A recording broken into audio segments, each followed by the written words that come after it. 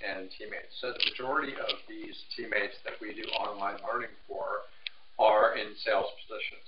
So they're out there trying to make loans, bring in clients, so getting them out of the office and saying, you're going to sit for 2 days in that classroom is really, really painful for them. If we can offer them a web-based solution, obviously that's a great fit. What's that? Is it self-paced or is it yeah, well, self-paced? we basically say you've got X amount of time to do it. How do we stretch that out? So we'll stretch it out, maybe we'll say, okay, you're going to do 2 hours a week.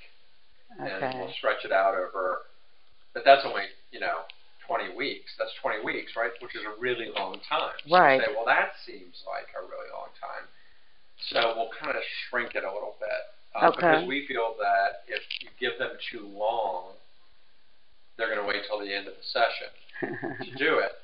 So what we do to combat that is we have periodic check-in points, webinars generally, where we'll say, okay, you should have completed modules 1 and 2 by now. Those scores and determine if the teammate's actually done it, and then reach out to them if they haven't. What are you finding when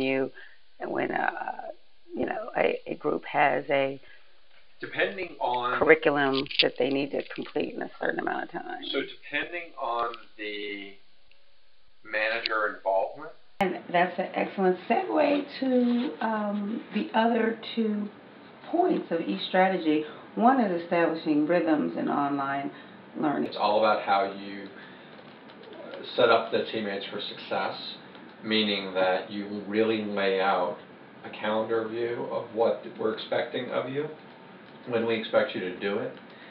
In some cases, we even go so far as to, like with the analyst program, we'll say, okay, so from Friday, from 2 to 5, I want you working on this.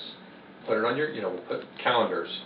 We'll send out a calendar invite and say, work on your modules from 2 to 5. And so that it reminds them, it triggers them, they come to expect it, and it holds them accountable for that. And so if they're not doing that, we want to know why. Did your manager pull you away from that 2 to 5 time? And if so, that's a conversation we have with the manager. Quit fooling around with this person. Leave her alone during the 2 to 5 time. And the manager should know that that's there. So it's all about the setup with all online training, in my opinion.